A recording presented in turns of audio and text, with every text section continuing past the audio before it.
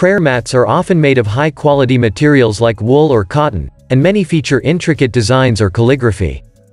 They come in a variety of shapes and sizes, but all have a few common features. Most importantly, they have a designated area for the forehead and nose so that the person praying can touch their face to the mat during prayer. There are many different types of prayer mats, made from a variety of materials. Some prayer mats are very simple, while others are quite ornate. Prayer mats can also be quite expensive, depending on the materials used and the craftsmanship involved. Muslims across the world observe different methods of prayer.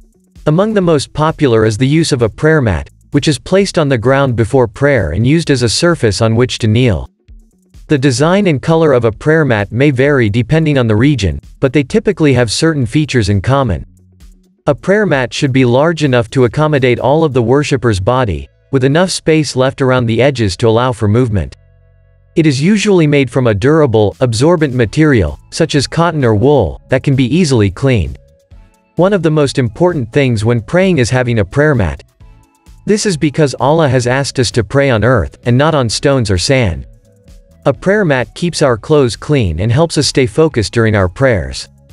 Our site is about the best services of prayer mats in UAE. If you are looking for a good quality prayer mat, then you should definitely check out the services mentioned in this article.